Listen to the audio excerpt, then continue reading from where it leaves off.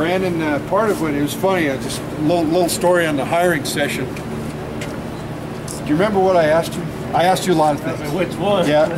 But one of the things when I was explaining the responsibilities and the duties of a Boilermaker in the Union Pacific Steam Shop is I want to be able to take and hang you from your feet in a 50-mile-an-hour wind, and you still got to be able to put a certified weld. So that was kind of the criteria. Yeah, and he had this puzzled look on his face when I said, okay. Yeah, that's what I wanted. But yeah, he's just an outstanding welder, and he's been with us for some time now. You got a lot of trips in it. He was with us all last year. So, yep. He was the one that came up with that brilliant idea about the hot wash. Oh, yeah, in Sacramento. Yeah. So I part just, of it, yeah. Yeah, I just, this is what I want, figure it out. So I sure appreciate you guys. If anybody would like, you can step up into the cab. If anybody wants to.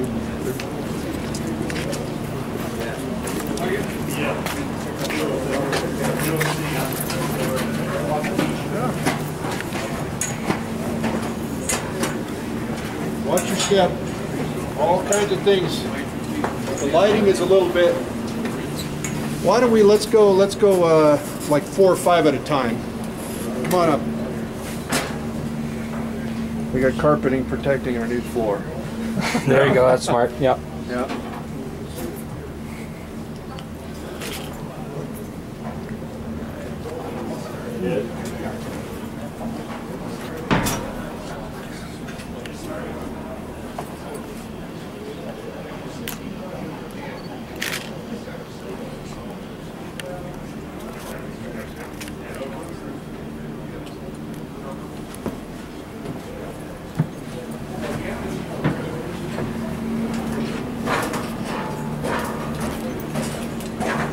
Go ahead. Go ahead.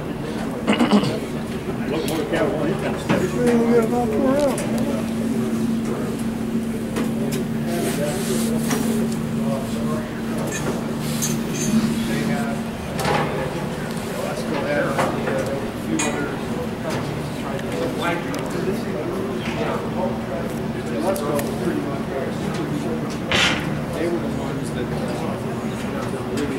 really the Union Pacific. In a minute, what the superheaters are and what they do and how they work. But in the days of steam operation, there was actually a lot of competition between the suppliers that supplied the railroad with various components. And this particular design was made by the Dodge Superheater Company. And the Union Pacific, I'm sure at one point in time, tried them out. But in the later years, they used the Superheater Company, or Alesco, their design. Well, we like to go back to the Union Pacific standard practices and what the UP did. UP was an industry leader. I know you guys have heard me say this, but they knew what they were doing with steam locomotives. So what we did is our staff made some dies so we could manufacture these ourselves.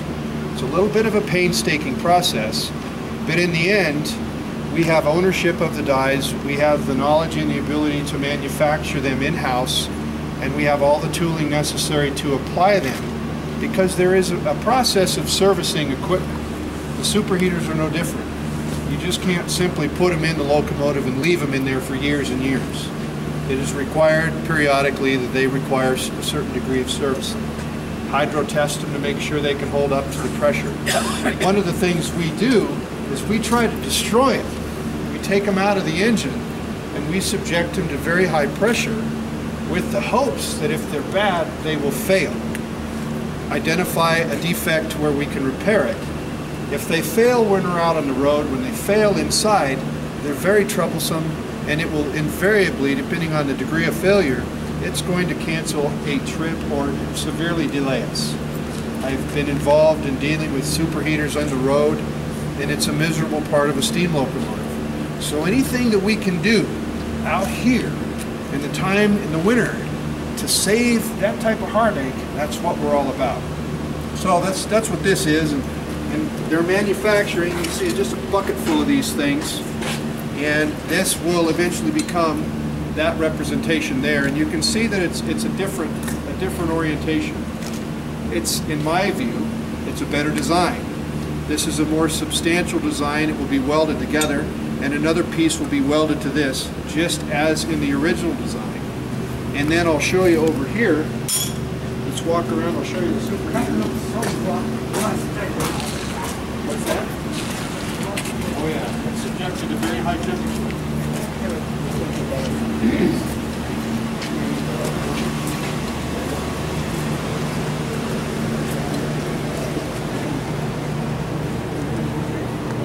Here is one of our new fans. It's applied with a special wrench made in-house. Get a load of that. That's just exactly from the same drawings that we have in our drawings, our standard practices. And what this does is the unit, the clamp is applied. There's an inner part and an outer part. The only thing that we're doing differently, we're welding it. The original design called for rivets. And you actually had a rivet tool that you could rivet these together. With today's modern welding processes, it's easier and better. So we simply weld these together. You can kind of get a look and see. But that's a very, very nice design. Very rugged, and it will hold.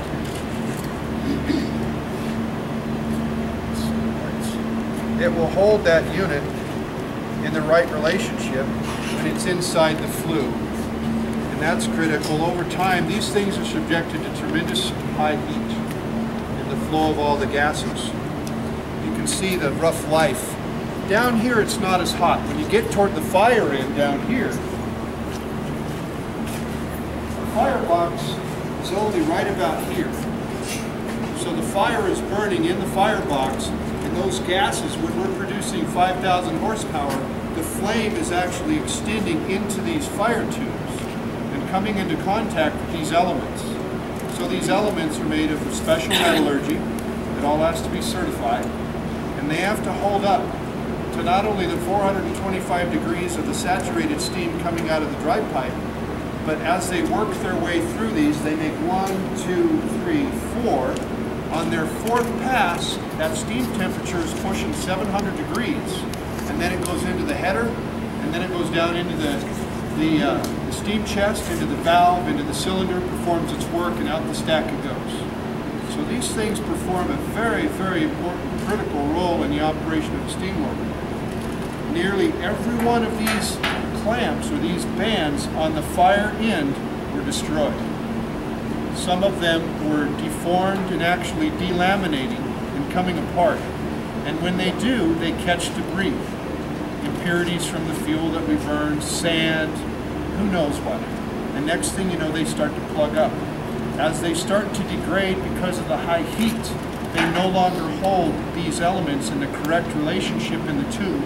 And over time, that interferes with the flow of gases in each one of the flues. And as you continue to lose those elements and they continue to form together, you're losing the efficiency of the engine. In extreme cases, you're getting very uneven temperature extremes, which will degrade the units further. And it just becomes a vicious cycle of deterioration until the unit fails. So part of the operation is we will take each and every one of these, and it takes a couple of men weeks to perform this. We'll clean it, we'll go through, give it a visual inspection, take it over. We made a special manifold. We could subject it to 600 psi, and then we will, with a brass hammer, we will work on them and see if we can't get any debris that comes out of it, because that's an indication that you've got some stuff in here known as carryover. In a steam locomotive, we don't have the luxury of having perfect water everywhere we go. And the state of the tender and the condition of the tender is very deteriorated, so we've got a lot of rust and a lot of impurities in the water anyway. When you add that to all the practices in the water, you boil it. And you've seen us blow the engine down. That's what we're doing, is we're trying to get those impurities out of it. What happens when those impurities reach a certain point? The water is very dirty, and you've got a lot of debris, a lot of froth, muck floating on top of that water surface in the boiler.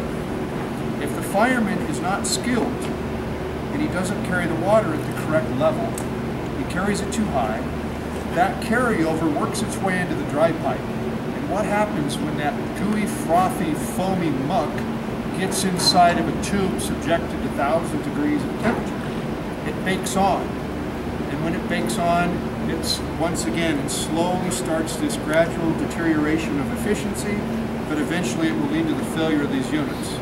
So the fireman and the engineer play a very critical role in the safe, efficient operation of the machinery.